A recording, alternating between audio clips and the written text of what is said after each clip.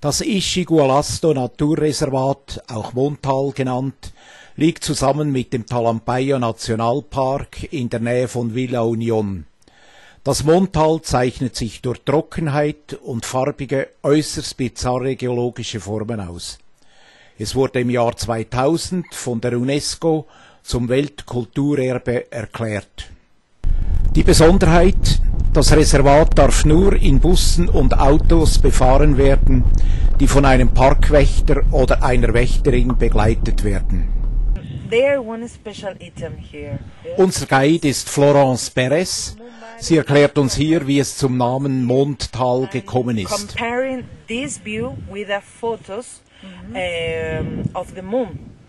So first of all, we see the photos, and then the men go to the moon.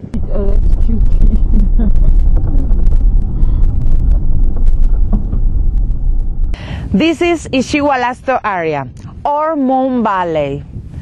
Im Mondtal wurden wichtige Funde von Dinosauriern gemacht. Vor allem Eraptor lunensis und Herrerasaurus. Die Farben in der Landschaft werden durch Mineralien bestimmt. Rote Farbe Eisen, weiße Farbe Calcium und grüne Farbe Kupfer.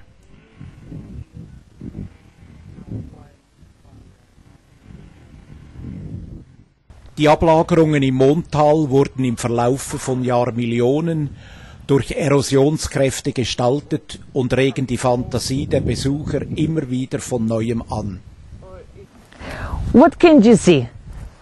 Das ist die Sphinx, die richtige Sphinx, weil die Natur der Architekt war und nicht wie bei der ägyptischen Sphinx der Mensch.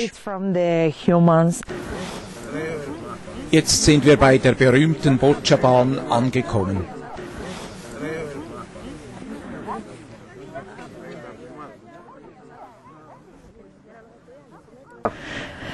This is Canta de Bochas.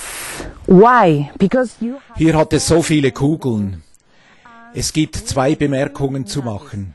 Die erste ist nicht so gut. Vor einiger Zeit waren hier viel mehr Kugeln vorhanden. Jetzt haben wir nur noch diese, weil einige Touristen Kugeln als Souvenirs mitgenommen haben. Come here, take it and make us souvenirs.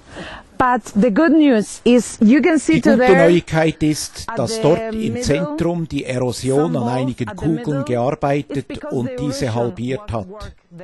An einer solchen Kugel kann ich Ihnen erklären, wie diese entstanden sind.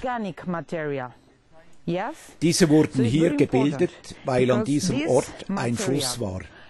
Diese Kugeln haben einen organischen Kern, an dem Mineralien wie beispielsweise Calcium und Eisen angelagert wurden. Deshalb sind die Kugeln sehr schwer. Das ist das gelbe Unterseeboot.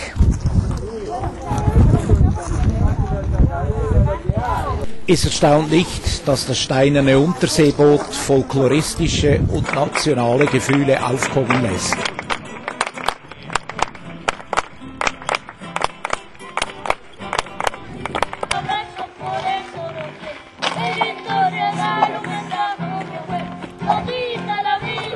Ankunft bei der letzten Sehenswürdigkeit, dem Pilz.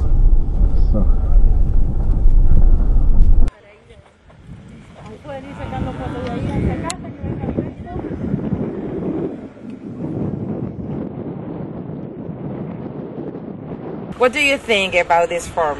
Well, it's very easy. Auch diese Felsformation ist das Werk der Erosion. Dank dem Wasser und dem Wind ist sie entstanden. When you see one space of insect, well, all this form on the rock is thanks to the erosion. Jetzt sind wir auf dem Rückweg und kommen schon beim Besucherzentrum an. Florence verabschiedet sich neben ihrem Lieblingstier. Did you enjoy it? We hope so. Because my little pet and me, Florence, tried to say only thank you. Thank you for staying here in Valle de la Luna, Argentina.